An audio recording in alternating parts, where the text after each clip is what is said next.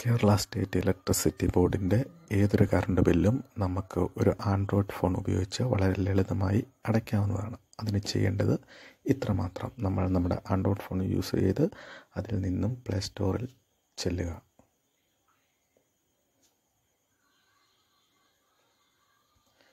Play സ്റ്റോറിൽ KSEB എന്ന് type ചെയ്യുക. KSEB. Okay, search. അപ്പോൾ KSEBയുടെ ഒഫീഷ്യൽ ആപ്പ് വന്നിട്ടുണ്ട്. ഇതിൽ ഓപ്പൺ എന്നാണ് കാണിച്ചിരിക്കുന്നത്, കാരണം ഞാൻ നിലവിൽ എൻ്റെ ഫോണിൽ KSEBയുടെ ആപ്പ് ഡൗൺലോഡ് ചെയ്തിട്ടുണ്ട്. ഞാൻ ഓപ്പൺ കൊടുക്കുകയാണ്. ഇപ്പോൾ KSEBയുടെ ഒഫീഷ്യൽ ആപ്പ് ഓപ്പൺ ചെയ്ത് വന്നിട്ടുണ്ട്. ഇവിടെ നമുക്ക് 2 ഓപ്ഷനാണ് അവർ തന്നിരിക്കുന്നത്. ഒന്ന്, നമുക്ക് നമ്മുടെ യൂസർ നെയിമും പാസ്വേഡും ഉപയോഗിച്ച് ലോഗിൻ ചെയ്യാം, എന്നിട്ട് നമുക്ക് പേയ്മെൻറ്റ് അടയ്ക്കാൻ പറ്റും. രണ്ടാമത്തത് ക്വിക്ക് പേ എന്നൊരു ഓപ്ഷനുണ്ട്. അതിൽ യൂസർ നെയിമും പാസ്വേഡും നമ്മൾ കൊടുക്കേണ്ട. ഏതൊരു വ്യക്തിക്കും ആരുടെയും കൺസ്യൂമർ നമ്പറിലേക്കുള്ള ബില്ലുകൾ അടയ്ക്കാവുന്നതാണ്. ഇത് ഞാനിവിടെ കാണിച്ചു തരാം. ക്വിക്ക് പേ, ഞാനിപ്പോൾ ഫസ്റ്റിലെ ക്വിക്ക് പേ പ്രസ് ചെയ്യുകയാണ്. അപ്പോൾ ഇവിടെ mobile number, consumer number, email ID ഇങ്ങനെയുള്ള കാര്യങ്ങൾ ചോദിച്ചിട്ടുണ്ട്. ഇതെല്ലാം മാൻഡേറ്ററി അല്ല. അതിനകത്ത് മാൻഡേറ്ററി എന്നുള്ളത് ശരിക്കും കൺസ്യൂമർ നമ്പർ അതിൽ നമ്മൾ അടിച്ചു കൊടുത്തേ പറ്റൂ. അപ്പം ഞാൻ എൻ്റെ മൊബൈൽ നമ്പർ അടിച്ചു കൊടുക്കുകയാണ്. നെക്സ്റ്റ്, അടുത്തത് ഞാൻ കൺസ്യൂമർ നമ്പർ ടൈപ്പ് ചെയ്യുകയാണ്. 11 56 24 90 11 76 7. ശേഷം ഞാൻ സബ്മിറ്റ് ടു പേ എന്നുള്ള ബട്ടൺ പ്രസ് ചെയ്തു. അപ്പോൾ നമ്മളുടെ ബിൽ ഡീറ്റെയിൽസ് ഈ ആപ്പ് തന്നെ കാണിച്ചു തരികയാണ്. കൺസ്യൂമർ നമ്പർ, കൺസ്യൂമർ നെയിം, ഞാൻ നെയിം ആഡ് ചെയ്തിട്ടില്ല, അതുകൊണ്ടാണ്. ലോഡ് എത്രയാണ്, 150 വാട്ട്സ്, താരിഫ്, കാര്യങ്ങൾ എല്ലാം ഉണ്ട്. ഡ്യൂ ഉണ്ട്. അപ്പം ഞാൻ കൊടുക്കാനുള്ള ഡ്യൂ എന്ന് പറഞ്ഞാൽ 511, അതായത് ബിൽ എമൗണ്ട് 511. അടുത്തത് ഞാൻ പേ ബിൽ എന്നുള്ള ബട്ടൺ ഞെക്കി. അപ്പോൾ നമുക്ക് പേയ്മെൻറ്റ് ട്രാൻസ്ഫർ ചെയ്യാനുള്ള ഓപ്ഷൻ ചോദിക്കുന്നുണ്ട്. അതായത് നെറ്റ് ബാങ്കിങ് വേണോ, ക്രെഡിറ്റ് കാർഡ് വേണോ, ഡെബിറ്റ് കാർഡ് വേണോ. എല്ലാ വ്യക്തികൾക്കും ഒരു ബാങ്ക് അക്കൗണ്ട് കാണും, ഒരു ഡെബിറ്റ് കാർഡ് കാണും. ഏത് ഓപ്ഷനിലൂടെയും നമുക്ക് പേയ്മെൻറ്റ് ചെയ്യുന്നതാണ്. Debit കാർഡെങ്കിൽ debit card. എൻ്റെ കയ്യിൽ ഇപ്പോൾ ഡെബിറ്റ് കാർഡാണുള്ളത്, അതായത് നമ്മുടെ സാധാരണ ATM കാർഡ്. ഞാൻ ഡെബിറ്റ് കാർഡ് പ്രസ് ചെയ്തു. അവിടെ ആ ഒരു ബട്ടൺ വീണിട്ടുണ്ട്, നിങ്ങൾക്ക് കാണാവുന്നതാണ്. എന്നിട്ട്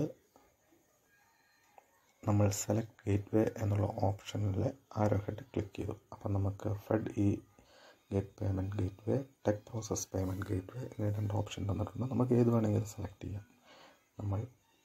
ഞാനിവിടെ ഫെഡ് ഗേറ്റ് പേയ്മെൻറ്റ് എന്നുള്ളത് പ്രസ് ചെയ്തു. പേ നൗ. കുറച്ച് ടൈം എടുക്കും. ഇപ്പം നെറ്റ് നല്ല സ്പീഡ് ആയതുകൊണ്ടാണ് പെട്ടെന്ന് വന്നത്. അപ്പോൾ നമുക്ക് ഫെഡറൽ ബാങ്കിൻ്റെ ഈ ഗേറ്റ് വേ വിൻഡോ ഓപ്പൺ ആയി വന്നിട്ടുണ്ട്. ഇവിടെ നമ്മുടെ card number, expiry date, CVC2 number, name on the card, merchant name, amount already വന്നിട്ടുണ്ട്. ഇത് നമ്മൾ ടൈപ്പ് ചെയ്ത് കൊടുക്കുക. ഞാൻ എൻ്റെ കാർഡ് നമ്പർ ടൈപ്പ് ചെയ്യുകയാണ്. ഇതിൽ റെഡ് സ്റ്റാർ കാണുന്നതെല്ലാം മാൻഡേറ്ററി ആണ്, അത് പ്രത്യേകം ഓർക്കുക. അല്ലെങ്കിൽ നമ്മൾ രണ്ടാമതും ടൈപ്പ് ചെയ്യേണ്ടി വരും.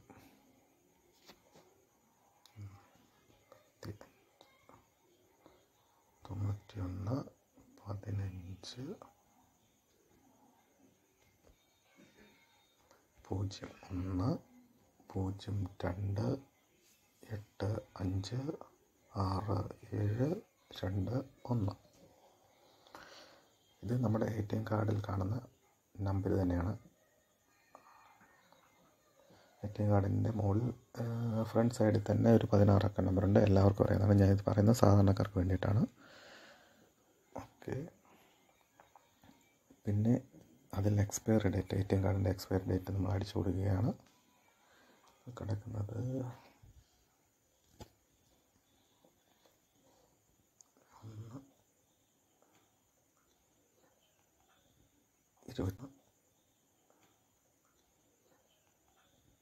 22. പിന്നെ CVV2 ഇങ്ങനെ കുറേ നമ്പർ അടിക്കാൻ പറയുന്നുണ്ട്. അത് നമ്മുടെ ATM കാർഡിൻ്റെ മറുവശത്ത് ഒരു നമ്പർ എഴുതിയിട്ടുണ്ടായിരിക്കും, ഒരു 7 അക്ക നമ്പർ ഉണ്ടായിരിക്കും. അതിൻ്റെ ലാസ്റ്റ് 3 ഡിജിറ്റാണ് ഈ CVV2 നമ്പർ എന്നുദ്ദേശിക്കുന്നത്. ഞാനത് ടൈപ്പ് ചെയ്യാൻ പോവുകയാണ്. ഈ നമ്പർ ആരുമായിട്ട് വെളിപ്പെടുത്തരുത്. നമ്മുടെ ATM കാർഡ് വളരെ സേഫായിട്ട് വെച്ചിരിക്കണം. ഞാനിതിപ്പം ഇങ്ങനൊരു ജനറൽ പർപ്പസ് ആയതുകൊണ്ട് ഓപ്പണായിട്ട് പറയുന്നത്. എൻ്റെ കാർഡ് നമ്പർ കാര്യങ്ങൾ നിങ്ങൾ ഒരു കാരണവശാലും ഇത് ബാക്കിയുള്ളവരുമായിട്ട് ഷെയർ ചെയ്യാൻ പാടില്ല. അടുത്തത് നെയിം ഓൺ ദി കാർഡിൽ അക്കൗണ്ട് ഹോൾഡറുടെ പേര് കാണും, അത് എഴുതുക.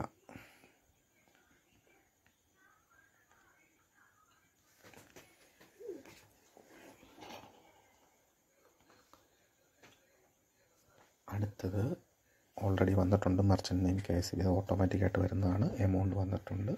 അടുത്തത് പേ എന്നുള്ള ക്യാൻസൽ എന്നുള്ള ബട്ടണുണ്ട്. ഇതിൽ നമ്മൾ പേ ചെയ്യാൻ വേണ്ടിയിട്ട് ക്യാഷ് ബില്ലടയ്ക്കാൻ വേണ്ടിയിട്ട് പേ എന്നുള്ള ബട്ടൺ ഞെക്കുന്നു.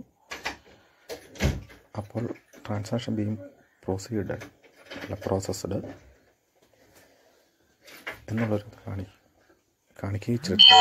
അപ്പോൾ നമ്മുടെ ശരിക്കും എൻ്റെ അക്കൗണ്ടിൻ്റെ ഒഫീഷ്യൽ ഇതാണ് OTP നമ്പർ. ഇത് ഓരോരുത്തരും രജിസ്റ്റർ ചെയ്ത മൊബൈൽ നമ്പറിൽ, ബാങ്കുമായിട്ട് രജിസ്റ്റർ ചെയ്ത മൊബൈൽ നമ്പറാണ് ഈ OTP നമ്പർ വരുന്നത്. ഇത് നമ്മൾ ആരുമായിട്ട് ഷെയർ ചെയ്യാൻ പാടുള്ളതല്ല. പിന്നെ ഞാൻ ഇത് എല്ലാവർക്കും മനസ്സിലാകാൻ വേണ്ടി കാണിച്ചു തരുന്നതാണ്. Make payment.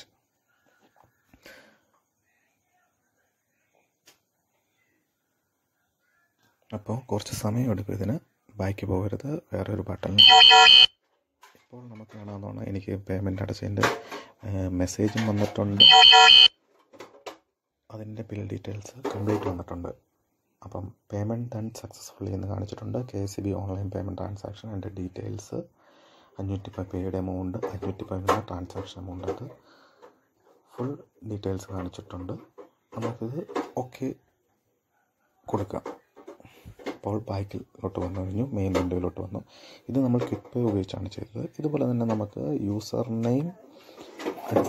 നമുക്കൊരു യൂസർ നെയിം പാസ്വേഡ് ഉണ്ടെങ്കിൽ അത് ഉപയോഗിച്ചും കൊടുക്കാം. അത് ഉപയോഗിച്ച് കൊടുത്തു കഴിഞ്ഞാൽ നമുക്ക് വളരെ വ്യക്തമായിട്ട് നമ്മുടെ എത്ര തവണ അടച്ചെങ്കിലും ആ ഡീറ്റെയിൽസ് കാര്യങ്ങളൊക്കെ നമുക്ക് എടുക്കാനുള്ള എളുപ്പം കാണും പുറകോട്ട് നോക്കാനായിട്ട്. അപ്പം ഞാൻ ഓൾറെഡി യൂസർ നെയിമും പാസ്വേഡും ഒക്കെ ഉണ്ടാക്കിയിട്ടുണ്ട്. ഉണ്ടാക്കാത്തവർക്ക് വേണ്ടിയിട്ട് ഇതിന് തൊട്ട് താഴെ സൈനപ്പ് എന്നൊരു ഓപ്ഷൻ, ലോഗിൻ ഉണ്ട്, സൈനപ്പ് ഉണ്ട്. സൈനപ്പ് എന്നുള്ള ഓപ്ഷൻ ഞെക്കിയിട്ട് നമ്മുടെ ഇവിടെ കൺസ്യൂമർ നമ്പർ പഴയതുപോലെ തന്നെ ടൈപ്പ് ചെയ്യുക. 11 56 24 90 11 767. അത് കഴിഞ്ഞിട്ട് നമ്മുടെ ബിൽ നമ്പറിൻ്റെ ലാസ്റ്റ് 5 ഡിജിറ്റ് ഇതിൽ എൻ്റർ ചെയ്യണം. എൻ്റർ ചെയ്ത് കഴിയുമ്പോഴാണ് നമ്മൾ അടുത്ത ഡീറ്റെയിൽസിലോട്ട് പോകുന്നത്. പിന്നെ നമ്മുടെ കയ്യിലൊരു ഹാർഡ് കോപ്പി ഉണ്ടെങ്കിൽ സാധിക്കുകയുള്ളൂ. നമ്മുടെ ഹാർഡ് കോപ്പി ഉണ്ടെങ്കിൽ ചെയ്യാം. എനിക്ക് നിലവിൽ എൻ്റെ മെയിലുള്ളതുകൊണ്ട് എനിക്ക് ഇവിടെ നിന്ന് ഞാൻ എടുത്ത് നിങ്ങളെ എൻ്റെ സാമ്പിൾ കാണിച്ചു തരാം.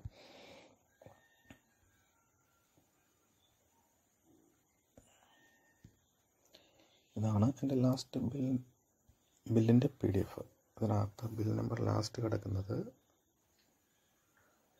1433 1.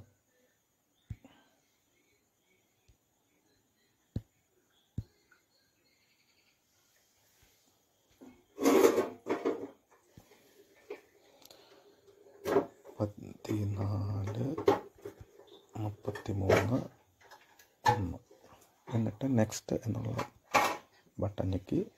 അപ്പോൾ എറർ കാണിച്ചു. നിങ്ങൾക്ക് ഒരിക്കലും എറർ കാണിക്കത്തില്ല. ഞാൻ ഓൾറെഡി ഇതിനകത്ത് യൂസർ ID പാസ്വേഡ് ക്രിയേറ്റ് ചെയ്തിട്ടുണ്ട്. അത് നമുക്ക് വായിച്ചു നോക്കാം. Error the consumer account is already registered, please contact customer care എന്നാണ് കാണിച്ചത്. നിങ്ങൾക്ക് ഇത് അടിച്ചു കൊടുത്തു കഴിഞ്ഞാൽ നിങ്ങൾക്ക് ഇതിനകത്ത് കുറച്ച് കാര്യങ്ങൾ കൂടി എൻ്റർ ചെയ്യേണ്ടി വരും. കാരണം പേര്, നിങ്ങളുടെ ഫോൺ നമ്പർ, ഇങ്ങനത്തെ കുറച്ച് കാര്യങ്ങൾ നിങ്ങൾ എൻ്റർ ചെയ്യേണ്ടി വരും. മെയിൽ ID ഇങ്ങനത്തെ എൻ്റർ ചെയ്യേണ്ടി വരും. കാരണം ഫ്യൂച്ചറിലുള്ള കോണ്ടാക്ട്സിന് വേണ്ടിയിട്ടാണ്. എന്നിട്ട് ആക്ടിവേഷൻ കൊടുത്തു കഴിഞ്ഞാൽ നിങ്ങൾക്ക് ഇതാവും. ഒരിക്കൽ ചെയ്ത് കഴിഞ്ഞ് കഴിഞ്ഞാൽ നിങ്ങൾക്ക് പിന്നീട് എപ്പം വേണമെങ്കിലും അതിൽ നിന്ന് നിങ്ങൾക്ക് ചെയ്യാവുന്നതാണ്. സെയിം മെത്തേഡ് തന്നെ നമ്മുടെ യൂസർ നെയിം ഞാനത് കാണിച്ചുതരാം. എൻ്റെ യൂസർ നെയിം പാസ്വേഡും അടിച്ച് ഞാൻ കാണിച്ചുതരാം. സെയിം മെത്തേഡ് തന്നെ വരും.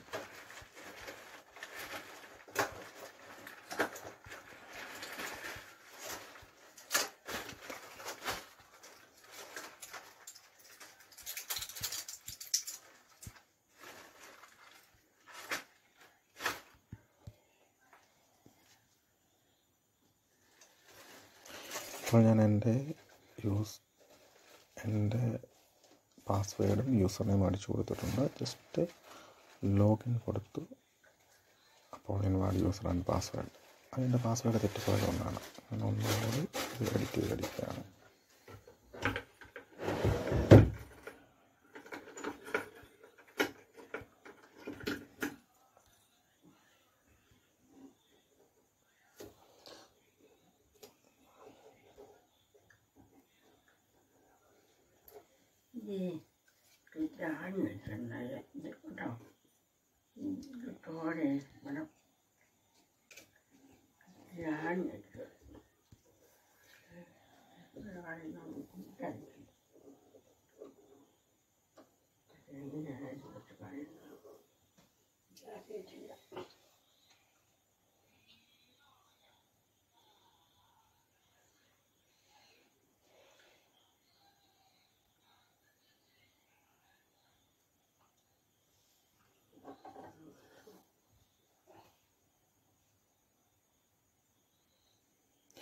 ഞാൻ യൂസർ നെയിം അടിക്കുകയാണ്.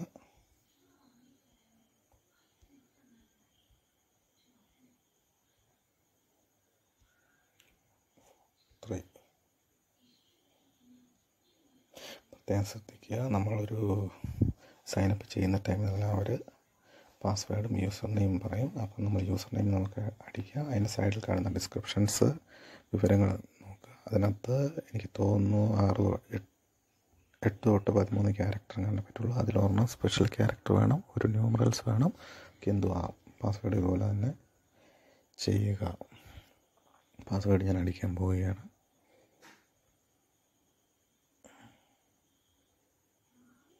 പാസ്വേഡ് ഞാൻ അടിച്ചു. നമുക്ക് റിമെമ്പർ മൈ ലോഗിൻ എന്നുള്ള ടിക്ക് വേണമെങ്കിൽ കൊടുക്കാം. അങ്ങനെയാണെങ്കിൽ നമ്മുടെ ആൻഡ്രോയിഡ് ഫോണിൽ എപ്പോഴും അത് നമുക്ക് ജസ്റ്റ് അടിച്ചു കൊടുക്കുക തന്നെ ഓപ്പണായി വരും. ജസ്റ്റ് ലോഗിൻ കൊടുക്കുക. ലോഗിൻ ബട്ടൺ ഞെക്കി അപ്പോൾ നമ്മുടെ ഡീറ്റെയിൽസ് വന്നു. അതിനകത്ത് സർവീസ് ഹിസ്റ്ററി, പ്രൊഫൈൽ,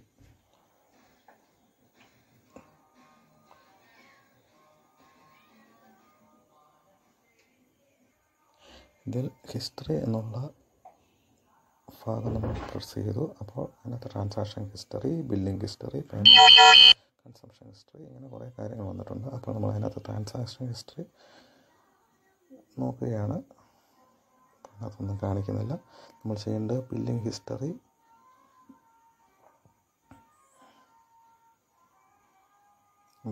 നമ്മൾ നേരത്തെ അടച്ച ബില്ലിൻ്റെ ഡീറ്റെയിൽസ് കാര്യങ്ങൾ എല്ലാം കാണിക്കുന്നുണ്ട്. ഒരു തവണത്തെയും കാണിക്കുന്നുണ്ട്. നമുക്ക് സർവീസ് പ്രൊഫൈൽ നോക്കാം. Profile നോക്കുമ്പോഴേക്കും consumer profile, user profile, ഇങ്ങനെയെല്ലാം ഉണ്ട്. ഓരോന്നും ഓരോരോ കാര്യങ്ങളാണ്. നമുക്ക് എല്ലാം ചെക്ക് ചെയ്യാൻ നമ്മുടെ എല്ലാ ഡീറ്റെയിൽസ് ഇതിനകത്തുണ്ട്. ഞാൻ അടിച്ചു കൊടുത്ത എൻ്റെ നമ്പറുകൾ, എൻ്റെ മെയിൽ ഐ ഡി, എൻ്റെ ഇതിൽ പേയ്മെൻറ്റ് അടയ്ക്കാൻ വേണ്ടി നമ്മൾ സർവീസ് എന്ന ഓപ്ഷൻ സെലക്ട് ചെയ്യുക. അതിനകത്ത് വ്യൂ ആൻഡ് പേ ബിൽസ് എന്നുള്ള ഫസ്റ്റ് അടുക്കുക. അപ്പോൾ ഓട്ടോമാറ്റിക്കായിട്ട് നമ്മുടെ ബിൽ എമൗണ്ട് വന്നു.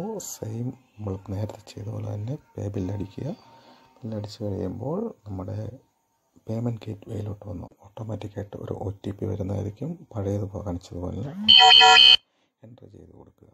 അപ്പോൾ നമ്മുടെ പേയ്മെൻറ്റ് സക്സസ്ഫുൾ എന്ന് പറഞ്ഞ് നമുക്കൊരു മെസ്സേജ് വരും.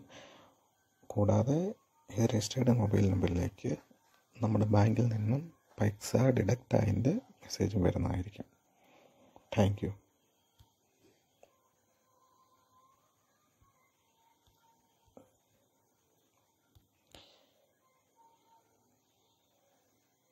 ഇതിനകത്ത് പേ ഫോർ അതേഴ്സ് എന്നുണ്ട്. ഇതിനകത്ത് ജസ്റ്റ് ആർക്കുടെ കൺസ്യൂമർ നമ്പറിലേക്ക് നമുക്ക് ബില്ല് അടയ്ക്കാനുള്ള സൗകര്യമുണ്ട്. അതിന് നമ്മൾ കൺസ്യൂമർ നമ്പർ ടൈപ്പ് ചെയ്ത് കൊടുക്കുക. മൊബൈൽ നമ്പർ മാൻഡേറ്ററി ആണെന്ന് തോന്നുന്നില്ല, മെയിൽ ഐ ഡി മാൻഡേറ്ററി ആണെന്നുള്ള കൺസ്യൂമർ നമ്പർ അടിച്ചു കൊടുത്താൽ മതി. അപ്പോൾ ഞാൻ എൻ്റെ ഒരു അറിവിനായി നമുക്കൊന്ന് നോക്കാം. എൻ്റെ നമ്പറിൽ തന്നെ അടിച്ചു കൊടുക്കേണ്ട മൊബൈൽ നമ്പറും മാൻഡേറ്ററി ആണോ എന്ന് അറിയാൻ വേണ്ടിയിട്ടാണ്.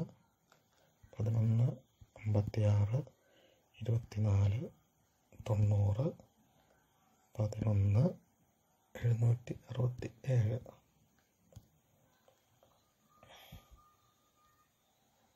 Submit to pay. Mobile number mandatory ആണ്. അപ്പോൾ മൊബൈൽ നമ്പർ ഒന്ന് ടൈപ്പ് ചെയ്യണം. 9037158353. സബ്മിറ്റ് പേ. ഓക്കെ, മൊബൈൽ നമ്പറും കൺസ്യൂമർ നമ്പറും മാൻഡേറ്ററി ആണ്. മെയിൽ ഐ ഡി അടിച്ചില്ലെങ്കിലും കുഴപ്പമില്ല. അപ്പോൾ നമുക്ക് ഇത് കാണാവുന്നതാണ്.